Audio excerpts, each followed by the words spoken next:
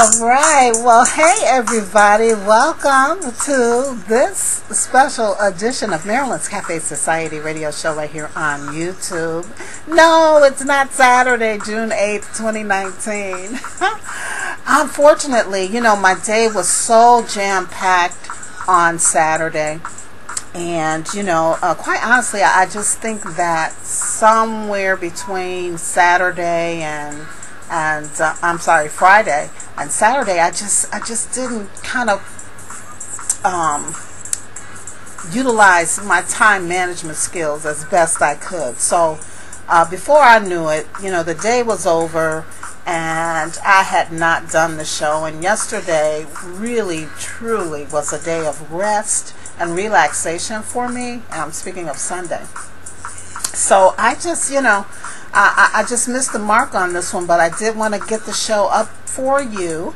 And it's all based on Saturdays, because we had the show ready. It was all prepared, script and everything, and, I just didn't have that time to actually get it out to you. So here it is today. I just want to, see how your weekend went, by the way. It was a beautiful weekend here in the Chicagoland area. As I shared with you guys on my social media on Saturday, I anticipated that I would get the show up later on Saturday because I had so much going on, and a fashion show, another fashion show that I modeled in, and this time around I also did the commentary for. So it was a fun weekend for me. No complaints whatsoever. And again, on yesterday, it was a day of rest and relaxation and just kind of, reconnecting to the source and getting myself together, guys.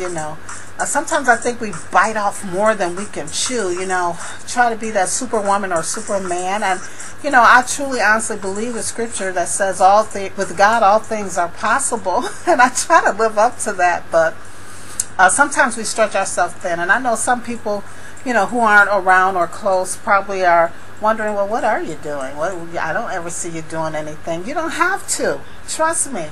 My plate is full. But anyway, for all practical purposes, today is Monday. We're just getting this show posted. The material that I'm sharing with you today is based on as if today was this past Saturday, June 8th, all right? So I hope you understand. All right, so let's get into it. On this day in history, in sports on this day in history, and that would have been Saturday, June 8th, back in 1966, the National Football League and the American Football League announced a merger, which became effective in 1970. The announcement happened four years prior to it actually coming to fruition, but that's when the NFL and the AFL merged. On this day in history, in 1982, the 36th NBA championship game took place. The LA Lakers beat Philadelphia 76ers. And also on this day, 1986, for the 40th annual NBA championship games, the Boston Celtics beat the Houston Rockets 4-2. And as we all know, last year, 2018, on this day in history for the NBA Finals, the Golden State Warriors won their third title in 4 years with a 108-85 victory over the Cleveland Cavaliers. And of course, Kevin Durant was named MVP. And speaking of MVPs, make sure that you check out my blog from last week. It has to do with most valuable players or persons in your life, so check it out. All right, back to on this day in history real quick. We're all waiting to find out what's going to happen in the NBA Finals as the Warriors take on the Raptors, and I'll talk more about that later on in the show. One more wrap up for on this day in history and sports. Serena Williams, back in 2002, defeated her sister Venus Williams to win her first French Open tennis title. And finally, on this day in history and music, it's Black Music History Month. So in 1968, the two Motown singers, Marvin Gaye and Tammy Terrell, performing Ain't Nothing Like the Real Thing, reached the top of the Billboard R&B charts. And of course, Tammy Terrell and Marvin Gaye remain one of the most popular duos in popular music, along with the prolific songwriters of that particular song, Nick Ashford and Valerie Simpson. Okay, and that concludes on this day in history, everyone. Now, real quick in cafe news, on the business end, I read a story, and this is important because we all utilize this service, and everybody has some kind of dealings with Amazon, right? So I read that FedEx announced that it has decided not to renew its contract, the express contract that is, with Amazon. Now, under that express contract, FedEx handled Amazon's packages in the United States only. The side note is they will continue to handle Amazon's packages through its ground network and international services. So, we'll just kind of see how that pans out for them. Now, I'm thinking that perhaps FedEx is kind of beating Amazon to the punch, thinking that Amazon is going to eventually not renew the contract themselves, because listen, Amazon has been building its own delivery fleet of airplanes and trucks and drones, and we just heard last week that they have even turned to some of their employees to encourage them to go into business for themselves as providing delivery services to the company. So, Amazon is quietly trying to get into the delivery business themselves, and so I think FedEx just kind of beat them to the punch. They said that they said that they are severing their air relationship with the e-commerce leader to focus on serving a broader array of retailers, which include larger chains like Walmart and Target and even Walgreens. Now, as of today, Amazon currently spreads all of its delivery services, including express services or air services, between FedEx, UPS, and the United States Postal Service. I'm telling you, Amazon is a major beast. I mean, they are kind of jumping into all of the arenas connected to this online retail business that they have, and it's just going to be something to watch. Now, stay tuned. We'll certainly keep our eye on that. And here's some interesting research. According to eMarketer, Americans are spending more time on their mobile devices than they are watching traditional television broadcasts. Gasp. Now, they did the research, and they say between 2014 and 2019, OTT, which stands for over-the-top or online streaming, has increased by 34 million people, compared to traditional television viewership that has decreased by 12 million people. Now, they're saying that digital video time, which includes streaming video via any device, excluding video on social media networks, is essentially directly replacing traditional TV time. It's reported that adults' TV time will drop 9 minutes this year, while digital video will jump by 8 minutes. Now, they're, trying to encourage TV people not to, get too upset about all of this, because they're saying that despite television's decrease and mobile's rise, TV still remains a stronghold but the decline will be very slow. So although it's strong, it's still going to continue to decline, but at a slower pace. They're also saying that mobile growth is projected to decline as well, because we're simply running out of people to introduce mobile technology to. It seems that just about everyone who wants a mobile device has one now. So go figure, people. We'll watch this too. This is, stunning news, as many have been watching, even here on the show. For the last 10 years, we've kind of been tracking how this whole new idea of technology is going to affect traditional technology, specifically media. So we'll keep an eye on that and see what happens. All right, and as of Saturday, the stock market has improved. The Dow Jones was up 263.28. The S&P was up also a positive 29.85, and the NASDAQ was up a positive 126.55. Now, stocks on the move include Caesars. They were up 35 cents. Who else? Barnes & Noble was up 66 cents. Val Resorts was up $19.02. Now, those who were struggling a bit includes DocuSign Inc. They were down $6.58.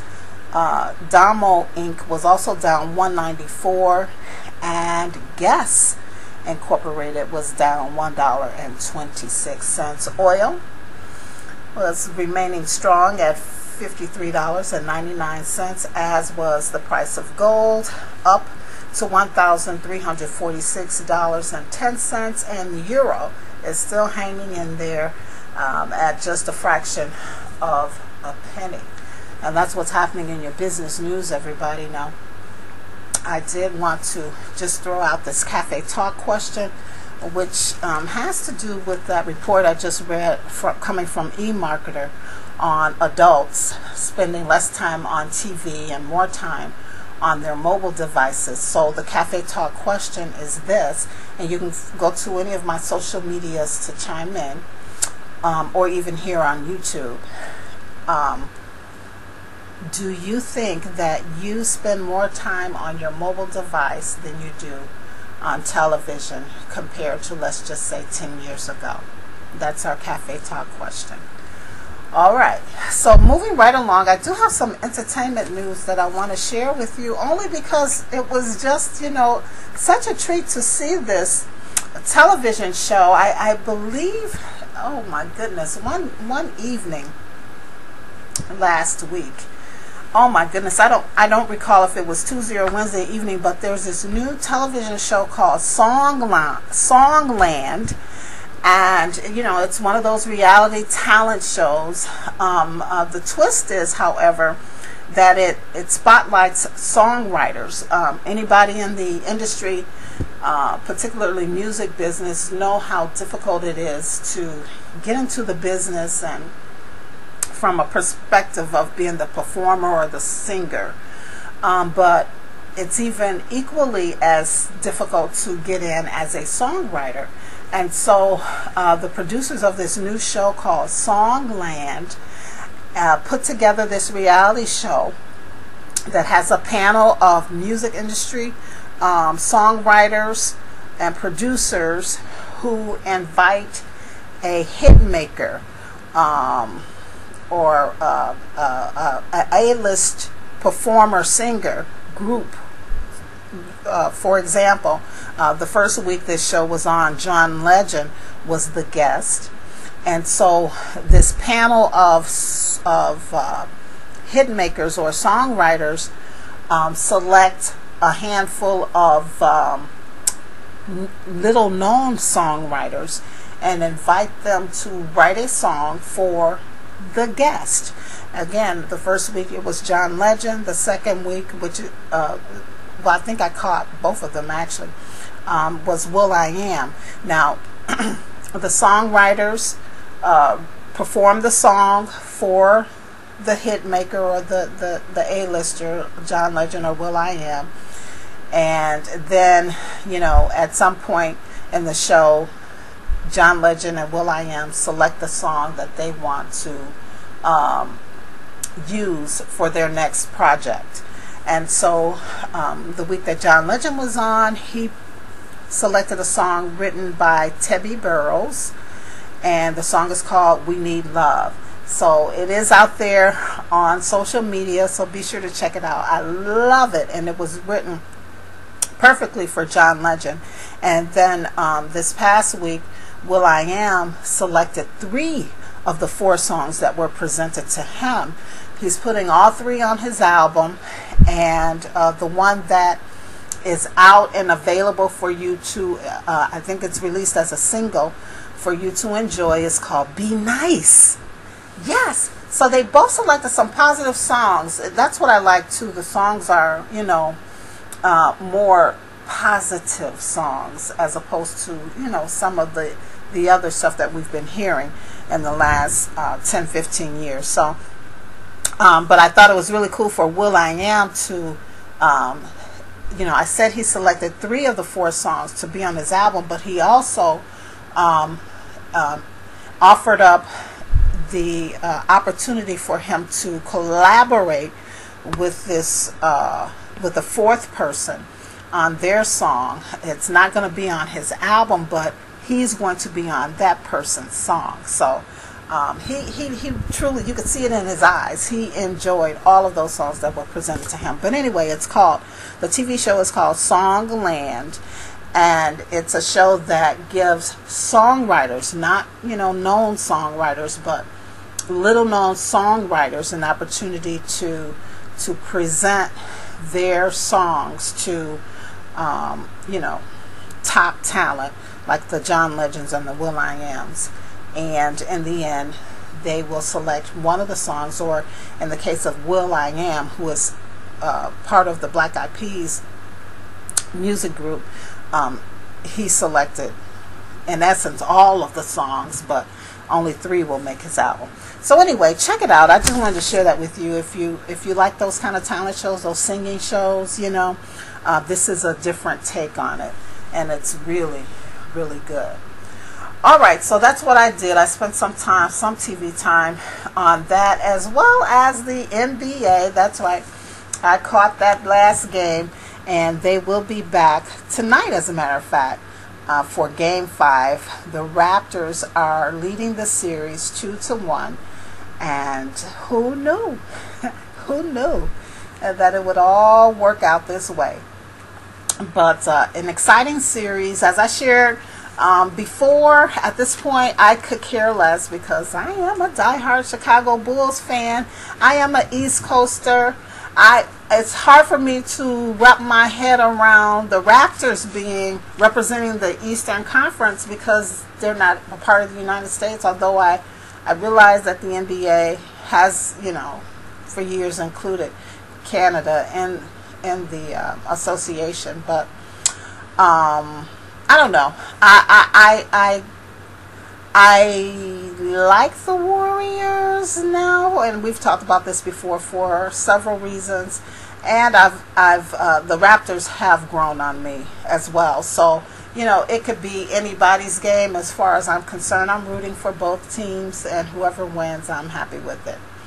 But anyway, it's an exciting series. I love it, I love it, I love it, and I can't wait to tune in tonight to see if it's going to be over and the Raptors are going to wrap this up, or if we're going to go ahead and proceed with Game 6 and 7. All right, and speaking of basketball, the ladies of the NBA are still, their season has started, and the Eastern Conference leader is still Connecticut with 4 wins and 1 loss. In the Western Conference, Minnesota is leading the pack with 4 wins and 1 loss. And tomorrow, June 11th, that's Tuesday, 7 p.m., you can catch the Chicago Sky as they take on the Phoenix Mercury in their first home opener, their first game here at home. So you can just go to chicagosky.net to get more information on that. And currently, The Chicago Sky is in 4th place in the Eastern Conference. So we'll see how far up they move in the league before the season wraps up for them. This is a tough time for the WNBA because their season starts right when the NBA is in their, conference finals and then finally the finals. So, it's a tough time to be kicking off your season, trying to compete for the viewers and the attention of the NBA. But we are going to support the ladies of the NBA, right? All right. Let's make sure you get your front row seats. Again, you can go to chicagosky.net for more ticket information. And let's see, is that it? Folks, I think that is it for today, or 2 days late Saturday's show. But just to recap, Cafe Talk, we're going to do some Cafe Talk. Hopefully I'll get some responses on social media and or this YouTube channel. And the question is tied to that report that I read and talked about earlier in the business news section. Guys, do you use your mobile devices more than you do your view television now compared to 10 years ago? All right, chime in. I'd love to hear your thoughts and comments on that. Now, remember, you can find me on Twitter. That's Marillyn's Cafe Soch, or Facebook, Marillyn's Cafe Society. And of course, right here on YouTube at Marillyn's Cafe Society. And you can also go to Marillyn'sCafeSociety.com to kind of find out more about me and the show and vice versa. All right. Love is on Saturday. Love was as sweet as a home-baked honey cake. Sounds delicious. All right, everybody. I think that's it. I just got to remind you, if you don't do anything else this week, be sure that you live, you laugh, and you love. And for this week's blog, which I plan to get up and running by Wednesday of this week, no later than Thursday. Just look for a few pictures. We, in the fashion show, we didn't have a professional photographer taking pictures, so we just had a few people snapshots. So I'll try to get some pictures from the fashion show up on the blog. So make sure that you check out the blog, I would say, by Thursday of this week, okay? All right, so, yeah. So anyway, remember to live, to laugh, and to love.